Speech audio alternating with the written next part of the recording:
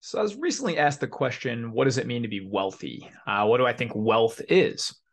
I think, like most people, when you hear that question, the first thing you think of is money. I think we've seen 100,000 commercials by the time we're 18 that tells us being wealthy is about driving a certain type of car, having a certain kind of watch, having fancy clothing, having all kinds of stuff. And I definitely think when I was a youth, that's what I chased.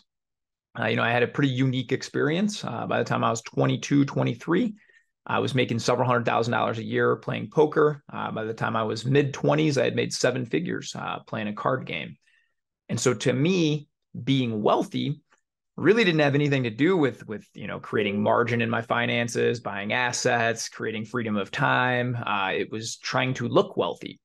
And I think that's a big distinction we need to make, looking wealthy and being wealthy. I looked really wealthy. I had a brand new Mercedes Benz. I had all my clothes were Armani and Gucci. I had these awful looking Prada shoes that were like $1,200. I had, everything was fancy, really fancy watches. Everything I did was fancy, and people would have said, "Man, he's probably wealthy." Truth is, I was one changed law away from ruin. And that's what happened. They changed a law back when I was playing online poker. Overnight, I went from making a couple $100,000 a year to having no income coming in, and I had created this lifestyle that needed to keep up, looking wealthy, but I wasn't really wealthy. And I think that's the kind of dream, quote unquote, more of a nightmare that a lot of people, especially in the West, chase nowadays. And so, what I want to talk about today here is that I think what real wealth is things that money can't buy. Now, money's a fantastic tool. And I think that you need to focus on money, of course, making money, but more so how to keep money and how to make money work for you. And that's how you really become wealthy. I make less money now than I ever did back then, by far wealthier, much higher net worth, tons of passive income coming in. Last month got paid 14 different ways. Back then, I, again, made more money every single month, but I had way more going out, way more liabilities. And so what true wealth really is, number one, your health. If you don't have your health, you have nothing. And often we see people that'll make this trade, they'll grind late hours, they'll sacrifice their body, they'll sacrifice sleep to grind a little bit more. They're always on this grind mode to make money. They'll trade their health. There's a famous saying that says a healthy man desires 1,000 things. A sick man only desires one. I think there's so much wisdom in that. And so I truly think to be wealthy, number one, you got to be healthy. You got to have your health. No 90-year-old billionaire is going to swap lives with me right now, man. I've got youth. I've got health. I can get around. I can do anything I want. I can go run, lift, jump, explore, travel, right? Somebody who's got $1 billion but is near the end of their journey probably would much rather go back. So what do you really look at wealth as? Well, to me, number one, you got to be healthy. Number two, I think wealth has a lot to do with, we have this misconception of, again, fancy stuff equals you're wealthy. Right now, man, I'm in a free sweatshirt that was gifted to me, Kmart shorts. I often don't wear shirts. I have no more fancy clothes. I drive a 8, 9-year-old soccer dad SUV, just gets me point A to point B. And probably most people that would see me would think, man, he probably isn't wealthy, right? To me, I think I'm the richest guy in the world. I'm surrounded by family and a home that loves me. I have all my basic needs provided for. And the biggest thing that makes me wealthy, which is point two, I have freedom of time. I never have to drive to a meeting I don't want to go to. I don't have a boss telling me what to do. I am wealthy with time. I think that's what we all really want.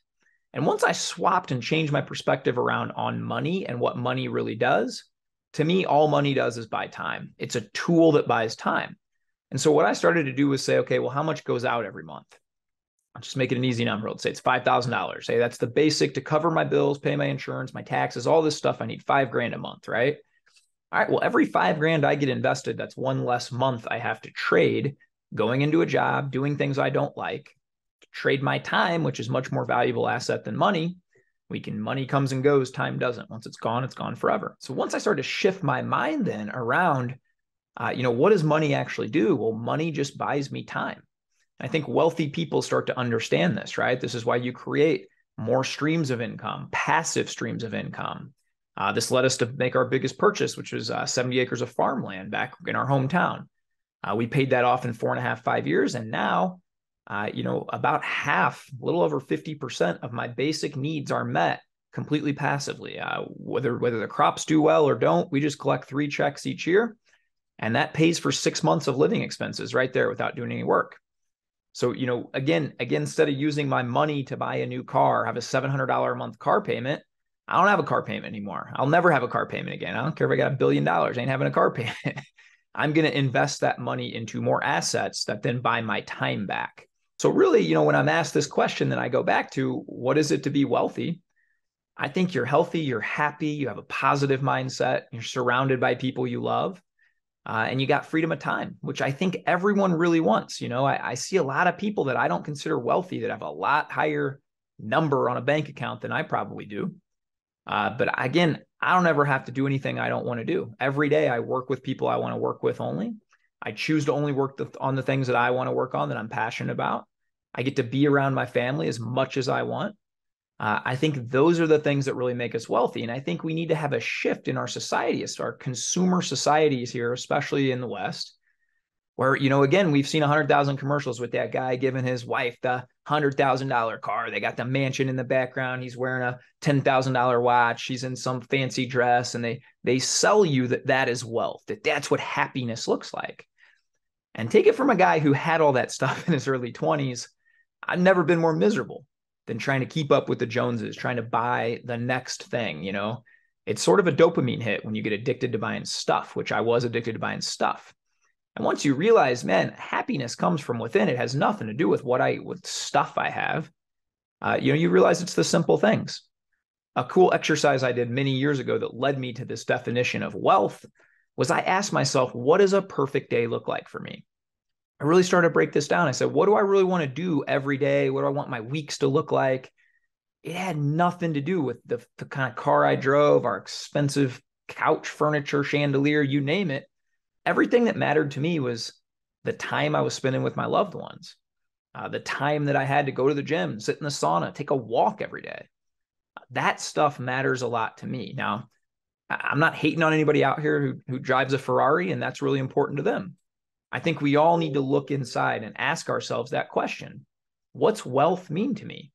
To some people, I've gotten an opportunity with the network I have now to hop on calls with guys who are billionaires, and wealth looks different to them than it will to me.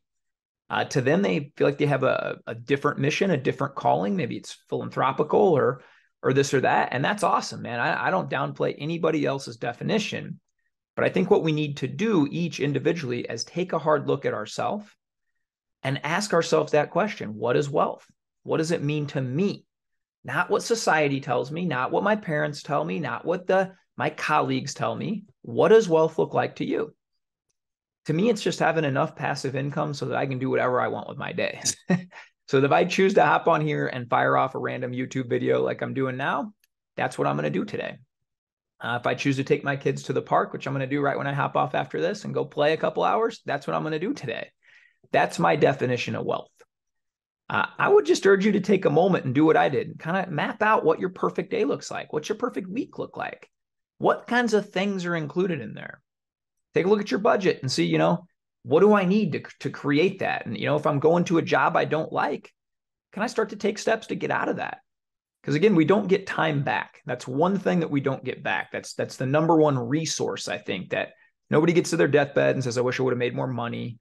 Nobody gets to their deathbed and says, I wish I would have gotten that extra promotion. Most people say, I wish I had more time. I wish I had taken that risk. I wish I had done that, spent more time with my family, loved ones, things like that. So I just want you to pause today, ask yourself a little bit about that question. What's it mean to be wealthy? Those are my thoughts on it. And I'll leave you with this. I'm really big on gratitude. I've done a gratitude journal for something like over 4.5 years in a row now without missing a day. And I was sick a couple of weeks ago. And so feeling a little lower when I was sick, what I did is I went back and I read that gratitude journal. And a really cool and interesting thing to me that I noticed, I bet I read 300, 400 entries into that gratitude journal, just over and over, things I'm grateful for. I cannot remember one thing that had to do with stuff, money, a new thing I bought.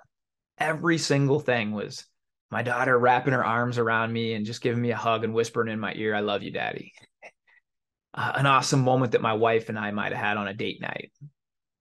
You know, adopting our son and hearing him speak for the first time, getting our second son, you know, all these little things throughout the day or what I'm grateful for. I never really focused on, oh man, we bought this XYZ. It just never made me happy. It wasn't something that I thought I was grateful for. So I'll challenge your thinking. I think society programs us to think more money, more money, more stuff, more stuff, more stuff.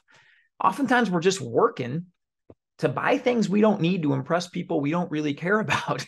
I realized I was on that hamster wheel for a while. And to get off of it, I just asked myself a simple question. What is wealth? What's it look like to me? It's health and freedom of time. That's exactly what it means to me. Doesn't mean it's right for you, but I'd ask you to ask yourself that question today. Maybe drop them in the comments below. Let me know your thoughts on this. Again, not condemning you. If you drive a Ferrari, you got a Rolex, that's awesome, man. If that's your definition of wealth and you have the means to get it, that's great. Go for it. But I do think it's necessary we all pause in times like this and ask ourselves those questions. You guys have the greatest day of your life. Thanks for tuning in.